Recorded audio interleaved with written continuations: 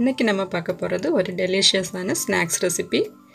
இது சின்ன பசங்கள்லேருந்து பெரியவங்க வரைக்கும் எல்லாருமே விரும்பி சாப்பிடுவாங்க. இது ரொம்ப கிறிஸ்பியாக இருக்கும். ஏர்டைட் கண்டெய்னரில் அப் டு 1 month வரைக்கும் நம்ம ஸ்டோர் பண்ணி இது யூஸ் பண்ணலாம். இதுக்கு ஒவ்வொரு ஊர்லேயும் ஒவ்வொரு நேம் உண்டு. வேறு வேறு மெத்தடில் இது ப்ரிப்பேர் பண்ணுவாங்க. எங்கள் ஊரில் இதை பக்கான்னு சொல்லுவாங்க. இதை சிம்பிளான மெத்தடில் நம்ம இன்றைக்கி எப்படி பண்ணுறதுங்கிறத பார்க்க போகிறோம். ஃபஸ்ட்டு ஒரு பவுலில் 2 கப்பு மைதா எடுக்கலாம். இதோட 1/2 டீஸ்பூன் உப்பு சேர்த்து கொடுக்கணும்.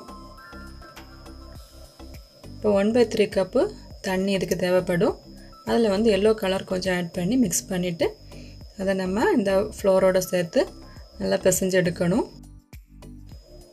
இது சப்பாத்தி மாவு நம்ம பிசைஞ்சு எடுக்கிற அதே பதத்துக்கு நல்லா சாஃப்டாக நல்லா நீட் பண்ணி எடுக்கணும்.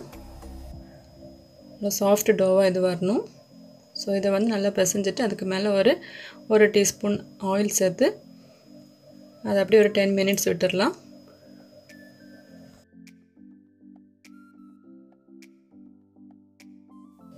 இப்போ நம்ம ஒரு மைதா அண்ட் ஆயில் பேஸ்ட் ரெடி பண்ண போகிறோம். அதுக்காக ஒரு 1/4 கப் ஆயில் எடுத்துகிட்டு கூடவே 1/4 கப்பு மைதா சேர்க்கணும். சேர்த்து இதை ஸ்லோ ஃப்ளேமில் வச்சு கொஞ்சம் சூடு பண்ணணும். அதாவது இந்த ஆயிலும் ஃப்ளோரும் நல்லா மிக்ஸ் ஆகணும். இது ரொம்ப திக்காக வேண்டாம், ஒரு தின் கன்சிஸ்டன்சியில் இருந்தால் போதும். ஆயில் தேவைப்பட்டால் கொஞ்சம் அதிகமாக நம்ம ஆட் பண்ணிக்கலாம்.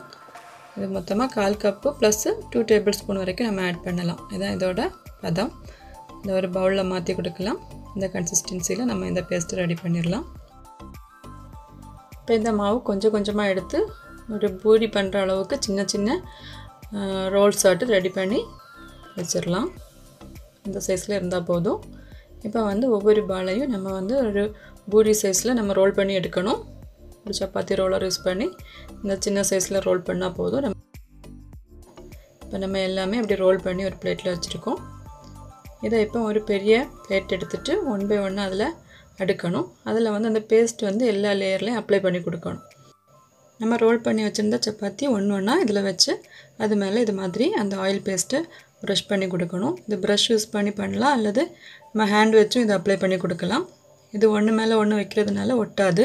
நம்ம இந்த பேஸ்ட்டை அப்ளை பண்ணுறதுனால எல்லாமே தனித்தனியாக தான் இருக்கும். எல்லா லேயர்லேயுமே இதே மாதிரி ஆயில் அப்ளை பண்ணி கொடுத்துடலாம்.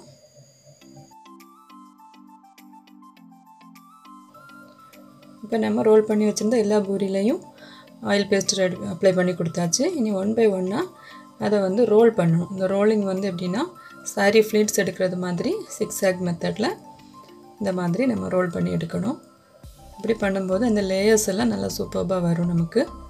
ஸோ இதே மெத்தடை ஃபாலோ பண்ணி நீங்கள் ரோல் பண்ணி எடுங்க.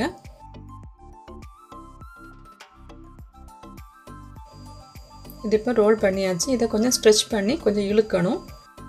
இது நல்லா ஸ்ட்ரெச் ஆகி வரும், பிரேக் ஆகாது.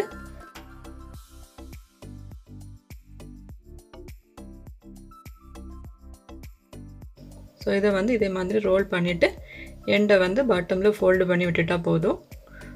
ஸோ இதே மெத்தடு ஃபாலோ பண்ணி நம்ம எல்லா பூரிஸையுமே இதே மாதிரி ரோல் பண்ணி எடுத்துடணும். இது ரொம்ப ஈஸியான மெத்தடு. நம்ம பெருசாக ரோல் பண்ணி அந்த மாதிரி மடக்கணும்னுலாம் அவசியம் இல்லை. சின்ன சின்ன ரோல்ஸ் பண்ணாலுமே இந்த மாதிரி நம்ம ஸ்ட்ரெச் பண்ணி ஈஸியாக எடுக்கலாம். இது தனி பிளேட்டில் எடுக்காமல் அதே பிளேட்டில் வச்சும் இந்த மாதிரி ஈஸியாக ரோல் பண்ணிடலாம். 1 by 1 ஃபாஸ்ட்டாக ரோல் பண்ணி கொஞ்சம் ப்ராக்டிஸ் ஆகிட்டிங்கன்னா உங்களுக்கு ஃபாஸ்ட்டாக பண்ண முடியும். இந்த மாதிரி ஸ்ட்ரெச் பண்ணி ரோல் பண்ணி எல்லா பக்கானுக்குள்ளே அந்த டோவையும் நம்ம ரெடி பண்ணிடலாம்.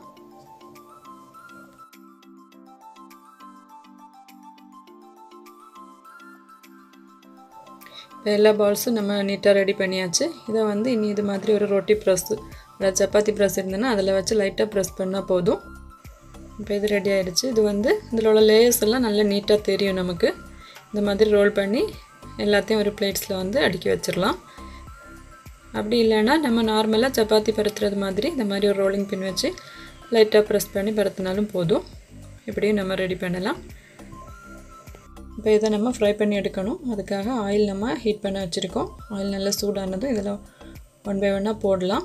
இல்லை நமக்கு ஆயில் எந்த அளவுக்கு இருக்கோ அந்த அளவுக்கு ஒரு 3 to 4 போட்டு நல்லா கிறிஸ்பியாக வரது வரைக்கும் 2 பக்கமும் பெரட்டி போட்டு நல்லா நீட்டாக பொரிச்சு எடுக்கணும். இது நல்லா வேகணும். உள்ளாடி வெளியில் எல்லாமே நல்லா வெந்து நல்லா கிறிஸ்பியாக வரணும்.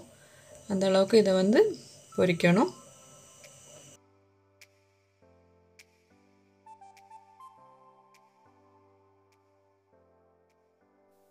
இப்போ இது நல்லா கிறிஸ்பியாக குக் ஆகிடுச்சு. இது ஆயிலேருந்து ரிமூவ் பண்ணி ஒரு ஸ்ட்ரெயினரில் ஆயில் வடிகிறதுக்கு வேண்டி மாற்றிடலாம்.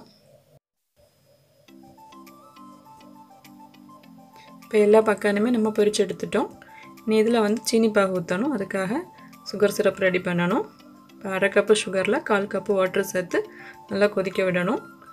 இதில் தேவைப்பட்டால் நம்ம கொஞ்சமாக ஏலக்காய் பவுடர் சேர்த்துடலாம். சேர்த்து இது நல்லா கொதிக்க விடணும். இப்போ நல்லா கொதித்ததுக்கப்புறம் இது 1 ஸ்ட்ரிங் கன்சிஸ்டன்சின்னு சொல்லுவாங்க, கம்பி பதம். இந்த கம்பி பதம் வர்றது வரைக்கும் இதை நம்ம பாயில் பண்ணணும். நம்ம கையில் தொட்டு பார்த்தா தெரியும். இந்த மாதிரி ஒரு ஸ்ட்ரிங் கன்சிஸ்டன்சி வந்துன்னா போதும், நம்ம சுவிட்ச் ஆஃப் பண்ணிடலாம். சுவிட்ச் ஆஃப் பண்ணிவிட்டு இதில் ஒரு லெமன் ஜூஸ் ஒரு 1/2 டீஸ்பூன் அளவுக்கு நம்ம ஊற்றிடணும். அப்போ இது வந்து இமீடியட்டாக கிறிஸ்டலைஸ் ஆகாது.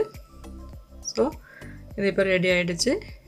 இப்போ நம்ம இந்த பக்கான்ஸ் எல்லாமே ஒரு பிளேட்டில் அரேஞ்ச் பண்ணி வைக்கணும். அரேஞ்ச் பண்ணி வச்சுட்டு இது மேலே இந்த சுகர் சிரப்பை வந்து நம்ம ஸ்ப்ரெட் பண்ணி கொடுக்கணும். நம்ம எவ்வளோ தேவையோ அந்த அளவுக்கு ஸ்ப்ரெட் பண்ணி கொடுக்கலாம். ஒன் சைடு நம்ம இது மாதிரி அப்ளை பண்ணிவிட்டு திருப்பி மறுபக்கம் மறைச்சி வச்சுட்டு அடுத்த பக்கத்துக்குமே இது ஊற்றி கொடுக்கலாம். இப்போ நம்ம ஃபுல்லாக இதை ஸ்ப்ரெட் பண்ணி கொடுத்தாச்சு. அடுத்த லேயர் இது மேலே வச்சுட்டு பாக்கி உள்ள பக்கான்லேயும் இதே மாதிரி நம்ம வந்து சுகர் சிரப் அப்ளை பண்ணி கொடுக்கலாம்.